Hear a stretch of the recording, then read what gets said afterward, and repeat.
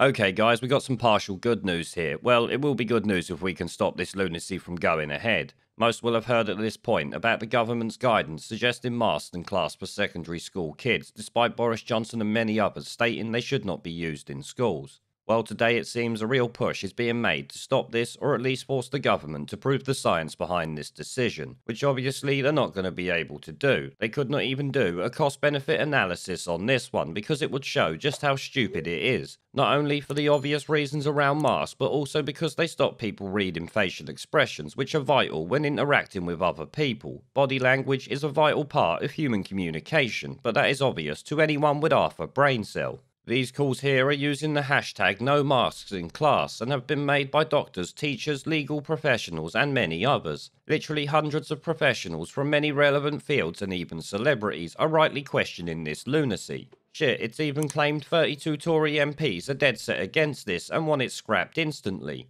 Now, on the back of that, the government have said they actually plan to review it after Easter, so I expect it will be dropped by then before pressure mounts and more Tory MPs join the calls for it to end. I'm sure the government is aware the more backbench Tory MPs that turn against them over various different issues will in the end collect together and go against them on everything, or at least something that's enough to make them lose. Obviously, at this point, we're stuck with our dicks in our hands, unable to really do anything, but you could write to your MP about it. Most will obviously ignore it, but the few who don't could bring it up in public for more people to see and get behind. A lot of the issues around support for these things is the fact that they are hidden from most people by the media and even social media companies. As my poll stated, the majority of people, especially who watch my channel, but I'm sure it goes for the country in general, think making kids wear face nappies while learning is abhorrent and must not be allowed. The public, as I said, do not support it, even if YouGov claims they do. So at this point, we need to do anything we can to try and get it to stop. This is going to start on Monday, remember. Hopefully it can be stopped by then, but I'm not confident of that.